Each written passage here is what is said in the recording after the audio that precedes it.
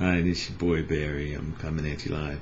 Wanted to have a quick chat with all my peeps out here at Internet Land, you know what I'm saying, on a more casual basis.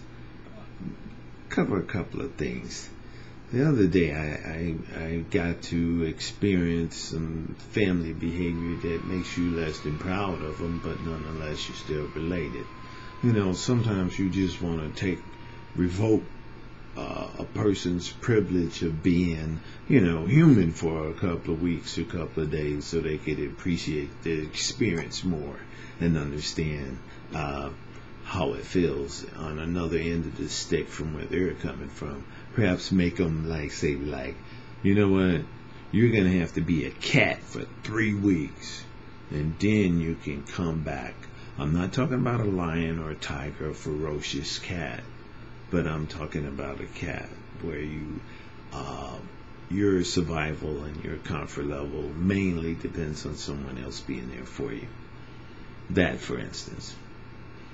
And I was like, oh, man, shucks, I hope we don't have to go through this again, family. Just relax. Relax. People get too intense. Gotta learn to relax. And in that relaxation, you also have to be authentic.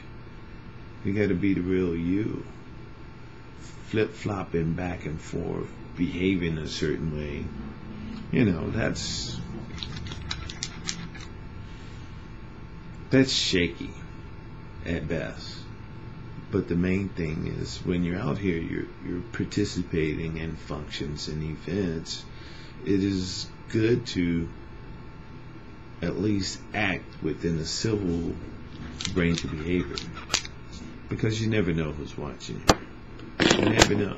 You never know whose life you might influence or affect by the way you're behaving. So that's why it's always a good thing to be consistent in your behavior. I would say a good 80 to 90% of the time, because you can't be perfect, you know. But hey, for me, for instance, I'm consistent when it comes to the professional side, and the people that's close to me, they know I like to joke. That's what we do. We like, oh yeah, poke fun at each other and have a little fun. Because during the week, it's about focus.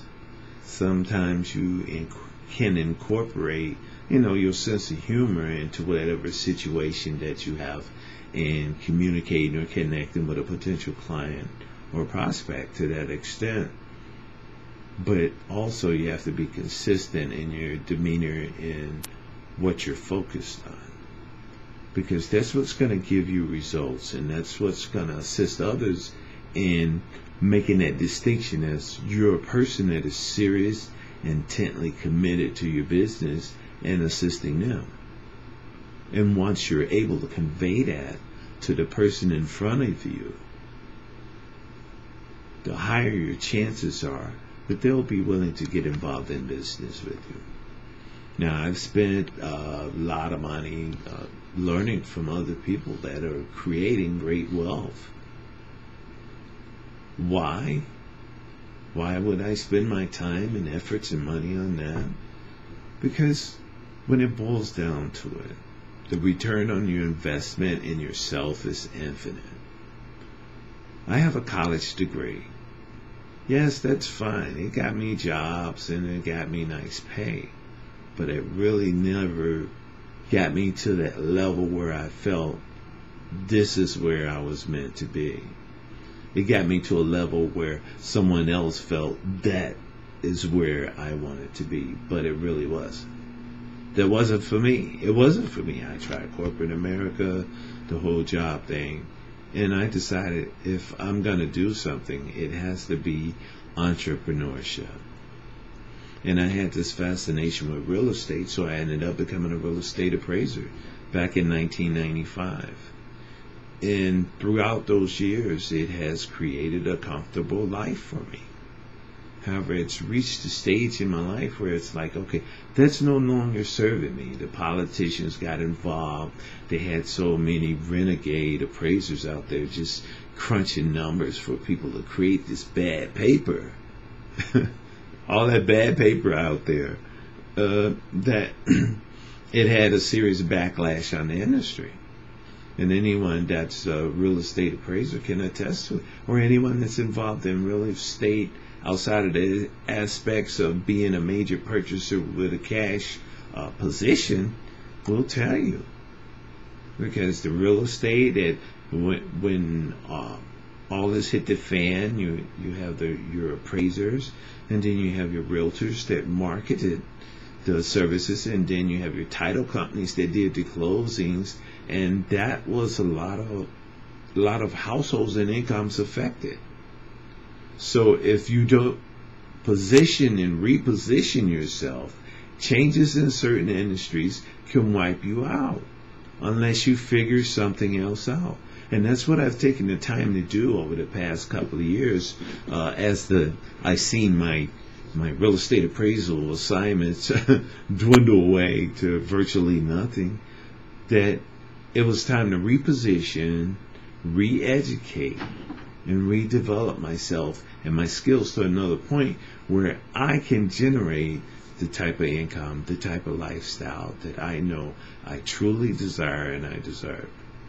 So, with that being said, what I want to do is invite you to come on out with me and enjoy the opportunity to have time freedom, money freedom, and the freedom to be yourself. See, the great thing about the industry I'm in right now is that it's freedom of expression to the highest extent. Because you get to be you. You get to be you. I get to be me. You get to be you. We all work together as a team to support the expressiveness of another individual on the team. We're a team. We're team builders. And we invite you to become part of our team. See you on the other side. Peace for now.